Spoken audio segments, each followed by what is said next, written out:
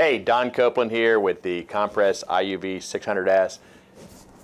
And we're going to talk to you today a little bit about something, kind of a novelty type of item, or maybe even a specialty type of item that you print for your business. And we figure, what the heck, it's summertime, right? And for a lot of people, when you think about summertime, you think about golf. Now, we're in Florida. In summertime, we think about golf in Florida because there aren't a bunch of tourists down here, and the courses are actually open. During the winter, we golf also here. During the winter, there are tourists all over the place.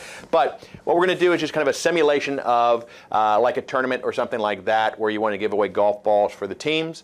And so what we've done, we've actually set up a piece of artwork that has a custom logo on it. We're going to use the ColDesi logo, of course, because we're ColDesi. And then it actually has the name of the person and the team they're on that is going to be on each one of these golf balls. I've set this up. The jig that we've got in the machine right now is set up to do 108 golf balls. That's 9 dozen golf balls. You have 9 rows here of golf balls. And we're going to print these out. Each row is a dozen golf balls. It's going to represent a different player that would be in the tournament. Great opportunity to make a lot of money. 108 golf balls. You know, you can figure you can charge anywhere from 25 to 50 cents a piece to embellish them. And you add that up, you start to do that. If you get 50 cents a piece, that's still like $54 per tray for embellishment, just to decorate the golf balls. Great way to make money with the machine, and it's easy. You'd want to build a second jig, have another jig made up so you can be loading it up. As we learned as we were preparing for this, that's where the biggest time comes, because you have to orient the balls in a certain way so that you're getting your logo printed in the right space. But it allows you to take nice off-the-shelf golf balls, embellish them specifically for a company for giveaways, for tournaments and things like that. So what we're going to do is we're going to go ahead and load this up, and we're going to go over the software, show you what we've done to set this up, because it's pretty cool. We're actually using variable data, and we actually have a curved name in this, so you actually are getting to see that variable data just follows the pattern of the actual data that we set up with the circular motion. So we're going to go ahead and load this up, and then we're going to show you how we did this on the software. Okay, so what we have here is we've created a design. We'll call this just a template type of design. There's a ColDesi logo, and then I have 2 pieces of replaceable data. This one section down here and this section up here. These are actually text strings, and it's kind of cool. I've arced these to fit around the logo on the ball, and what you're going to see is when we go and start to fill this out, it's actually going to drop the names in, and they're going to follow the same arc, which is so it's kind of an added bonus there. We're getting to see some replaceable data, but we're also getting to see how it also fits into, if I could have made it into a flag shape or whatever, it's going to follow that same type of changes to the text. So I grab all 3 of these pieces. Again, there's 3 pieces, the logo and then 2 text strings. I went up here under our badges command, which is actually allows you to use variable data, serialization, and all. And here we're going to do 9 of these, because there are 9 dozen golf balls on our tray, as you saw. This is the data that I'm going to replace. If there are other strings in there, I could just choose to replace. If I, like for instance, if everybody was in accounting, I could just choose the Mark Stevenson to replace the data. All right, but here I'm going to replace both those strings of data. I have a data file here, which is a simple text file that is actually a, I think this was a tab delimited. Yeah, it's a tab delimited database file that we dropped straight out of Excel. If you aren't real familiar with database files, you basically can, as long as you can get it into Excel, Excel will allow you to export it out in tab delimited, comma delimited, several different formats like you see right here. This one we use is the tab, which is the most common I've used for data. And they're going to be a total of 9 pages. I'm actually treating each of these as a separate page. Going to just tell it okay, and it's going to come up here and show me the strings. The Mark Stevenson string will be replaced with these names, and then accounting will be replaced with these names to fit it on the bottom of the ball. Now, if these would have been mistaken, I can actually choose one and then move it to the right or move it to the left. So we didn't need to. And if I had serialized, say, numbers on these, I could actually choose a string and serialize it 1, 2, 3, 4, whatever, 1, 5, 11, whatever, however you wanted to stage it. All right, so I'm going to say okay. And now you'll notice across the bottom here, it shows me 9 pages. Page 1 is Linda, 2 is Scott, 3, Jay. All the way across, I have 9 pages. When I go to print these now, I'm going to send to the compress rip. I'm going to tell it which directory I'm sending it to.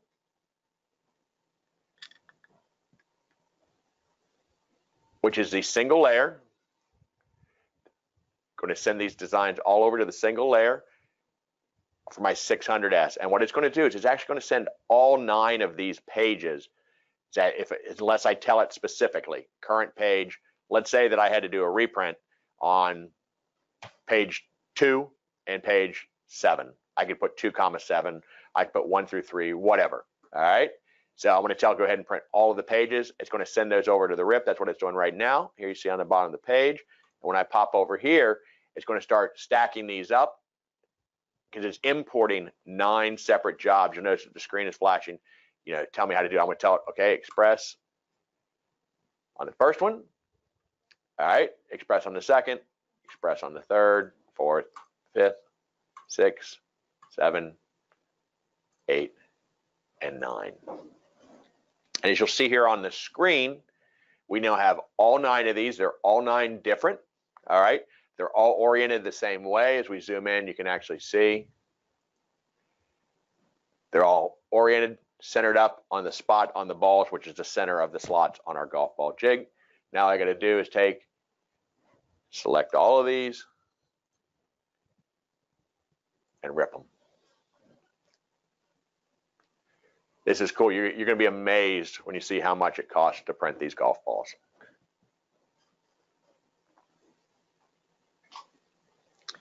About halfway through. And what it's actually doing is it's actually ripping each file one time and then it replicates it across. So it's actually ripping 9 files. It's not ripping 108 files. So that's why it goes a lot quicker. Now, if these would have been all separate individual ones, it would have taken a lot longer. So job cost, you ready for this? 0.4 cents. That would be for each file, all right? But it's 0.4 cents for each file, which comes down to roughly 4 cents for the whole page of files. So we're printing 108 golf balls for under 4 cents. Roughly speaking, that means that you can print 5,000 trays of these golf balls with a liter of ink. All right, so we're going to go ahead. We're just going to send this job over to the printer. I'm going to click the print, and we're ready to go. All right, we got the printer started. I just started my clock. I want to make sure that we have a good idea of how long it takes to print these golf balls to give you an idea how profitable it can be. All right, so this would be like a giveaway golf ball. So we didn't print at our highest quality, highest range, but we went with what I would consider a quality setting on the machine that's allowed us some good speed. We're printing at 720 DPI, unidirectional. All right, so it's 720 by 720 unidirectional with a fairly small droplet size. So we could get a little bit better quality on the balls if we wanted to, but frankly, we don't really need to, because if you saw the way these hacks play, none of these balls are coming home after the tournament anyway, right? But this is a moderate quality ball here. I'll pull one up and we'll show you right here. Moderate quality print. For a lot of applications, that's going to be completely sufficient. And I think when you see the print time, you're going to be ecstatic when you figure that you can make 40 cents or so a ball, 40 to 50 cents per ball for printing them like this.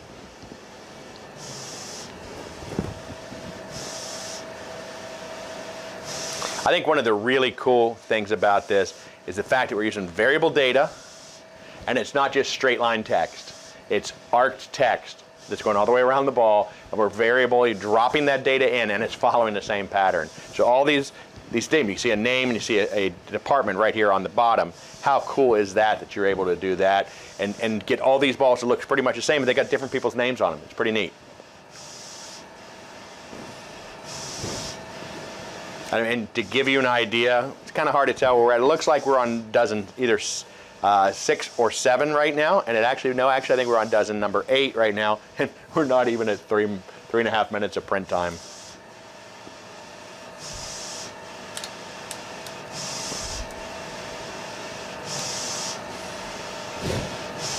Yep, running over the last set of balls right now are just starting to print.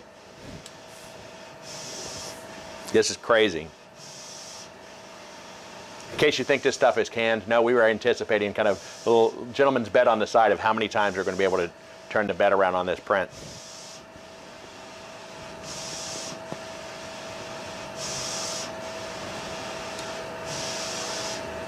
Wow.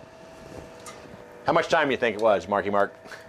4.5 minutes. Nope. 3 minutes and 58 seconds. All right, so here you go. Here's the quality we got. Remember we were talking about I wanted to replace Mark Stevenson? Here's your time. 3 minutes and 50-something seconds. What is that? 3:58. feeling a little generous today. We're going to call it 4 minutes. All right. And I'm going to be real about it too. We're not going to. That doesn't mean, as many of my competitors would have you believe, that you can do 15 of these trays in an hour, because that would assume 0 reaction time, 0 reload time. But I think comfortably, if you're doing this whole tray in 4 minutes, right, and getting the quality that you need, let's say that we add on even 2 minutes for each tray. So let's say we just do 10 of these trays an hour. There are 108 golf balls on a tray.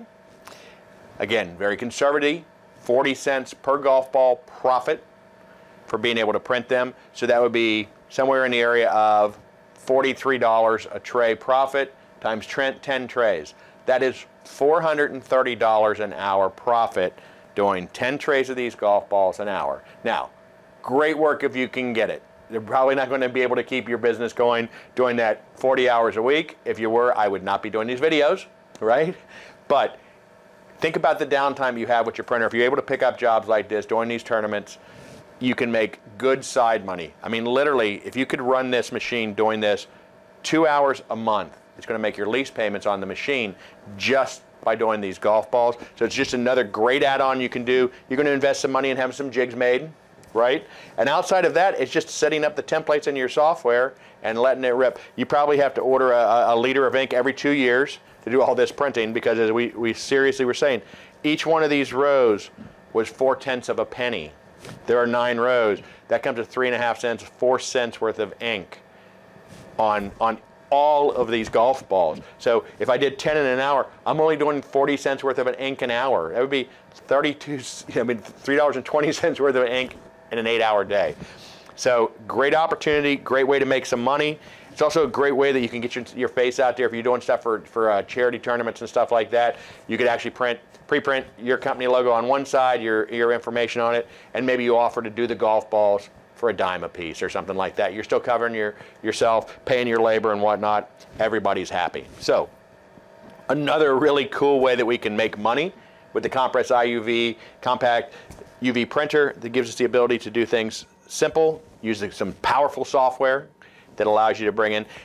And if you realize it, in this case, you're also waiving yourself of some liability. Your client provides you with the name spelled properly, the positions right, the room numbers right, whatever all that data is, and then you're just feeding it to the beast in the software and allowing it to grind through. It's a great way to do it. So, customized golf balls here with the Compress iUV600s. You could do it on the 1200, but I don't think you could lift the jig if you filled it up for the 1200. Thanks for watching us.